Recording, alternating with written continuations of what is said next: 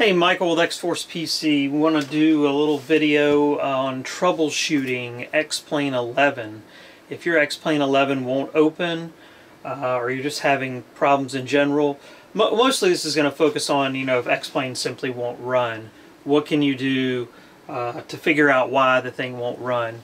So one of the first things you'll want to do is take a look at the log.txt file. Sorry, I don't have a cameraman today, so I'm having to be the cameraman. You want to take a look at the log.txt file, and so if you're on a PC at least, when you open up your X-Plane folder, make sure you have file extensions turned on. That's so you can see the little dot, txt or whatever the extension is on the file. And so to do that, you go to View and then Options, and then again you click on this View tab, and then right here uncheck the box that says Hide Extensions for Known File Types. Uncheck that. So the first thing I would advise looking at is your log.txt file, and this is, you can also email this to X-Plane tech support, but it's a lot of gobbledygook, you'll notice. But lots of times if X-Plane is not starting, what you will find is all the way at the bottom of this text file there'll be some sort of indicator as to why X-Plane is not starting up. And just kind of scroll through here. A lot of this will just look like, junk to you. But hopefully somewhere down towards the bottom when X-Plane quits trying to start, you'll see some sort of indicator as to why it stopped. Now, let's say that failed.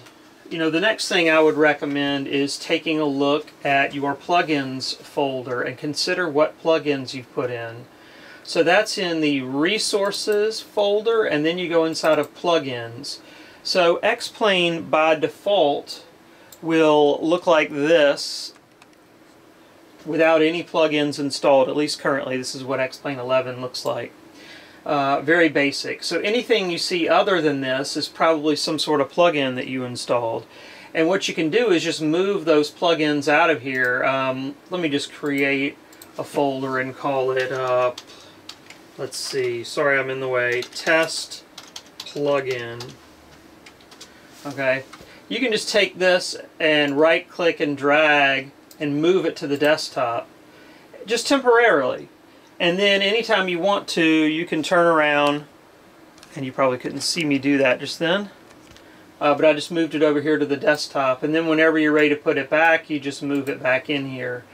And you can try starting X-Plane without that plugin installed. Or you can just hit delete, it'll go to the recycle bin, and you can go to the recycle bin and restore it. Same kind of thing works on a Mac.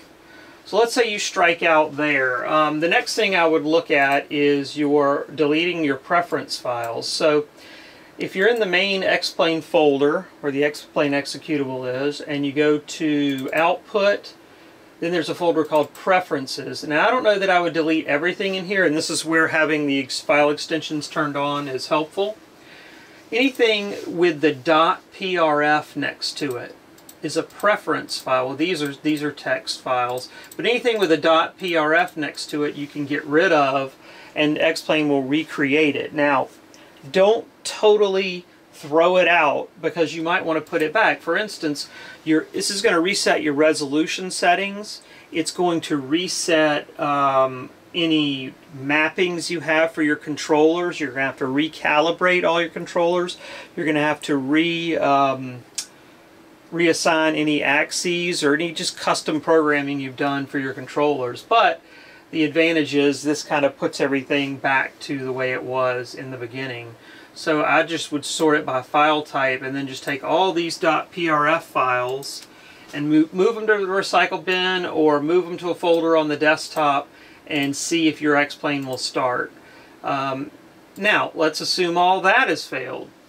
The next thing you can try is running a second copy, or installing a second copy of X-Plane. Probably in your X-Plane folder you're going to have a copy of the X-Plane installer.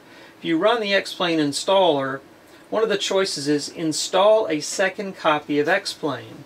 So do just that. Install a second copy of X-Plane. And what that copy of X-Plane will be is something that is, totally devoid of plugins, airplanes you might have downloaded, scenery you might have downloaded, weird things you might have done in your screen resolution. And so you can see if X-Plane will run on a totally clean copy, then you know it's something in your installation or one of these things you've added into X-Plane. Some people are addicted, in my opinion, to adding things to X-Plane. They just feel like they got to put every plug-in and every plane and every bit of scenery and all this, you know, HD mesh and Orth for XP. And anyway, sometimes you put so much stuff in there, then you don't know what broke it. So by installing a second copy of X-Plane, you can see if it works or not. If it does work, then my suggestion would be to put your stuff back into it one thing at a time, and then start it up, make sure it doesn't break it, and then add another thing. Start it up, make sure it doesn't break it, and go back and put one thing at a time in. And then if it stops working, you know, oh, that's when I did that plug-in. That's what's making it not work. And you can pull it out of there. So those are some tips as to, you know, how to try to figure out why your X-Plane won't start, and if you just can't figure out how maybe you can kind of start over fresh and you know, get a fresh start and be able to start up X-Plane and go flying. Hopefully that helps.